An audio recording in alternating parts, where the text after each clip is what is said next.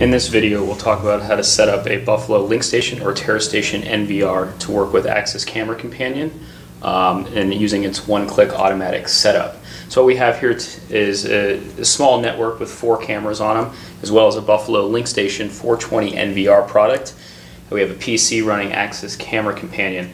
The first thing to do to set this up is to ensure that your network is configured properly. Cables are plugged into the right spot, and I'll try and explain what we have here. This is just a traditional router, sort of a small office type router. It's got wireless capability, which we're not going to use, but this is where DHCP is going to be provided. Your internet connection will be plugged into this via modem, or perhaps this has a built-in modem. So this is sort of the start of the network, and everything needs to ultimately be connected, not necessarily directly to this, and I'll explain how the rest of the components fit in. First, we have the PC. It's plugged in to the back of the router just because there's open ports back there. I also have my LinkStation plugged into the back of the router, although it could be plugged into a switch as well. And then I have my PoE switch. Since I'm using PoE cameras, I don't have power adapters for them. I have to use a PoE switch. And I happen to be using the one non-uplink PoE port to be connecting to the switch. So even though the PC and the NVR product aren't directly connected to the switch, because this uplink port is connected into the router and the PC and the NVR are connected into the router, they can all see each other. And then these 4 Ethernet cables are the PoE plugs, the cables that go directly into the 4 cameras I'm using. These happen to be Axis M1054 cameras, real easy, small, so it's good for this demo. So what I've done is turned everything on, including the LinkStation. At the back of the LinkStation there's a switch for on and off. It's been turned on. And these products are all in their default settings. So the cameras have been completely reset to factory defaults. That is an important step to start with at first. Axis Camera Companion won't address a camera that already has a storage recording profile to perhaps another recording device or another NVR or PC or any type of other methods. So I always suggest that you reset those. And when we go through the user interface of Axis Camera Companion, I'll kind of explain all the moving parts. But everything's been turned on and we're ready to go. So I'm going to reposition the camera real quick. So here we have Axis Camera Companion running. When you first run it, it'll ask you to create a default site and password. So I'm going to go ahead and call this demo. And we'll just use a password, and I'll name it password for the sake of this. Obviously you'd want a better password than that. Then we'll go ahead and press next. It's going to tell you to connect the cameras. This step we've already done. So we can go ahead and just press next again, and it'll go out and find all of the cameras on the network. Again, it'll only find cameras that do not have a existing recording profile to another storage device. So that's why resetting them to defaults is important. If you get to this step and you cannot find any cameras, it means that the cameras are either configured to record somewhere else, or you have a wiring problem or some other problem. So if you can't get the cameras to appear here, revisit your network setup and make sure that they're reset to defaults. So here we see all of the cameras are checked. You could actually uncheck them if, for instance, you wanted to just use these 2 cameras with this NVR and perhaps those other 2 cameras for another project or another site. But we'll go ahead and use all 4 because most people will want to use all of them. And we'll press next again. And at this point it's just touching, reaching out to the cameras and determining that they're there. And what we're going to want to do is set up this network share. And this is what's going to allow us to go to the NVR product.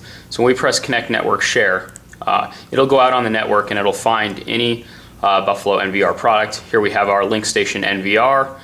It's the only one on the list. That's a good thing. Go ahead and select it. We'll press next. It's going to ask for the username and password of the NVR product. Since this is in default settings, it will be admin and password. But if you have changed that in a previous step, such as gone into it and given it a different administrator password, you'll want to enter it there. You can still change it after this, which is something I would recommend you do anyways. We'll go ahead and press next. It's going to find any share that's on there. I have a default Axis share on mine, so that's where we're going to select to record. But in case you pre-configured this with other shares, you would see them all there. Now it's testing the network share, and this is where the automatic technology really works between the Axis and the BUFFALO units. So what it's doing now is actually pre-populating users for each camera and selecting and creating perfectly sized quotas for each of these cameras. What used to be an administrative administrative burden before. With this, it's all automatic. There's no chance to mess it up. There's no chance to forget the password. And it basically says now the network share has been set up for the cameras. It's just basically telling us where the cameras are going to go. So we press next again, and it's just giving us a summary of what's going to happen. So at this point, these 4 cameras are all going to record to that access share. I'll show you in a moment. The quotas are set up, the usernames are set up. That's really what's nice about this. So actually my next option is just finish here. I'll go ahead and press finish, and now it says installing cameras. So at this point the solution is going out and actually telling the cameras exactly how to record to the storage, how to access their specific quota. And that's really the automatic part. If I didn't have this, I would have had to be bouncing back and forth between the user interface of the NVR as well as the user interface of Access Camera Companion, and doing a lot of manual calculation. And we've taken all that hard work out. So as you can see, right now it's jumped right into live view, so I have all 4 cameras. Sorry, they're all sort of pointing in the same direction there. I have all 4 cameras. They are actively recording now, so basically this site is set up. From now I can just go into the gear wheel here, which is sort of where the administrative setup is. I can see the default recording profile is 14 days of motion detection at max resolution, 15 frames per second. If I want to change that, I can just really quickly click on any of these, go into motion recording, and if I want to bump up to max frame rate, I can do that, which on this camera is probably about 30. If I want to have audio enabled, I can just check the audio button. And you can do numerous steps at a time. Like if I want audio on all of these, I can just press audio, and it's going out to the cameras and setting that up. I can do multiple things at the same time. Just to prove that recording's going on, we're recording on motion, so we really shouldn't see anything in this. But if we go over to right now, it looks like one of these cameras just has picked up some motion. I'll go ahead and just move this one around. That should bring some motion. So I'll just refresh it again, and we'll actually be able to see that motion. And you can see this one now has a red mark here. So if I kind of scroll in on my timeline here, I can see it more granularly. So if I click on that camera and press the play button, it'll go out and actually play that the scene. So we're going to see the camera move in a moment. And I can speed this up and cut things out, and ultimately take that clip and edge it in, edge it out, and save it, and it'll save it to a downloads directory. But that's pretty much it. From inside of here, you can actually see the cameras again, see their basic information, and if you actually go to the storage tab, it'll show you what the quota is, what that username is, and all of that was set up automatically. So there's no error, human error possibility or anything like that.